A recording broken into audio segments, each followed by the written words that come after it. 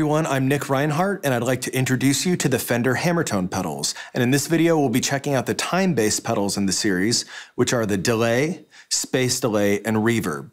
Super cool pedals, they're compact with player-friendly features, and they sound great. They've got top-mounted jacks to make it a little easier to assemble a solid pedal board, and they're all true bypass and built like a tank. So let's go through each individual pedal one at a time, check out the features, and hear what they sound like. I'm using a 68 Custom Pro Reverb, and the bypass tone sounds like this.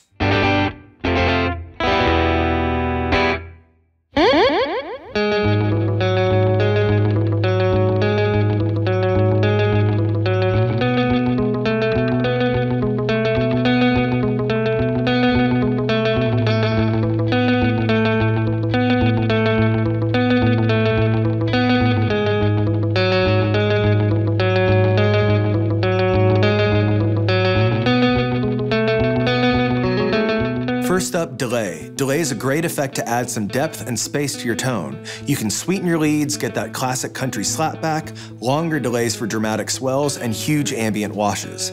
Delay is used in just about every genre of guitar music. The Hammertone delay provides up to 950 milliseconds of delay. You can add a lush modulation at the flick of a switch, and you have 3 different delay types to choose from: super clean digital delay, warm analog delay, and a crisp tape echo. One really cool feature is that this pedal has analog dry-through, which keeps your tone pure when the effect is on. Let's run through the controls. You got feedback for amount of repeats, time for shorter or longer delays, level for overall delay level, delay type switch, and a modulation switch, which activates a swirling choral effect on the repeats, and then the rate and depth for the modulation can be adjusted with the internal trim pots.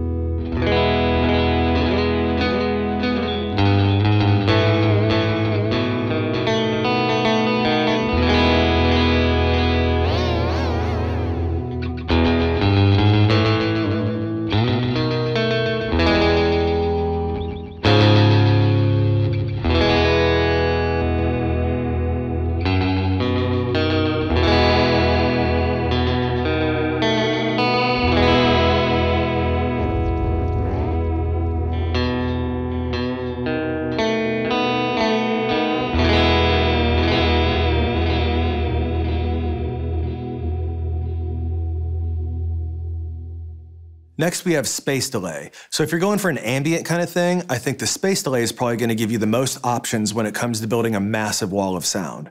Space delay has a nice, warm, analog-style saturation and a gorgeous tape warble. You can set it to be subtle and natural, or go big and achieve oscillating waves and super long repeats. This one also features analog dry-through to keep your tone sounding pure along with the delay effect.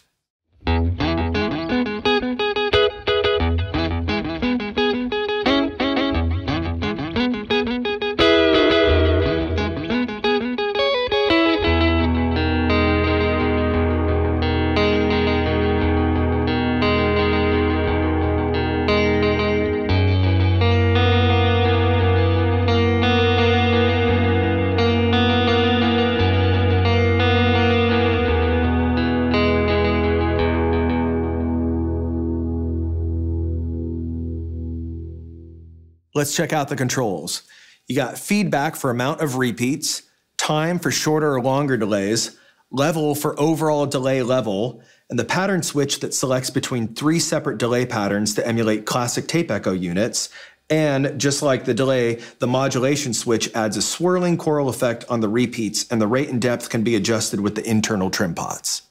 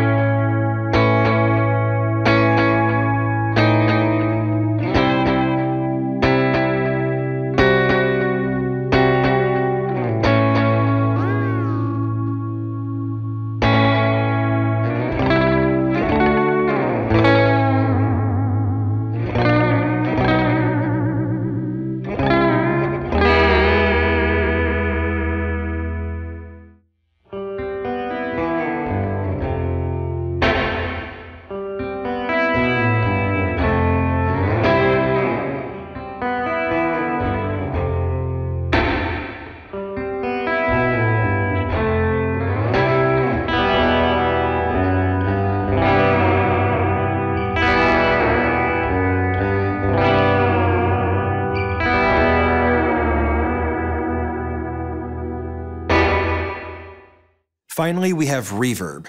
Reverb is a great effect to add some space or ambience to your sound. The Hammertone Reverb delivers 3 classic reverb effects: hall, room, and plate. It also has a tone switch which tames the high frequencies and allows the reverb to sit more naturally in the mix.